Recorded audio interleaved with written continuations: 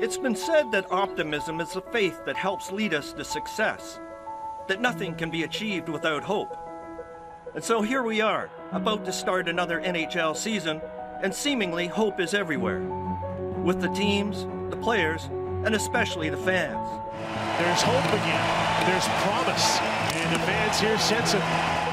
Everyone starts the same, with a perfect record and endless possibilities.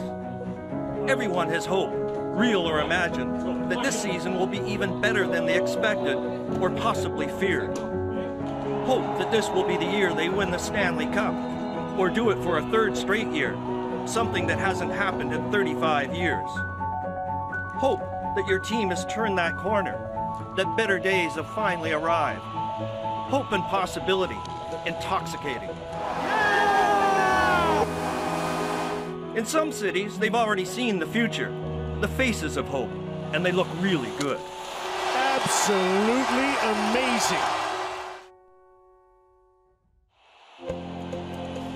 It's been said that hope allows us to believe we can win the big prize, even when sometimes logic and everyone else keep telling us otherwise. But at this time of year, everyone is allowed to dream. We've earned the right. Of course, they just never said for how long. The Canadiens win the Stanley Cup! It's been 25 years since the Stanley Cup resided north of the border. But this season, across the land, there is optimism and hope that probably hasn't been felt in just as many years, maybe longer.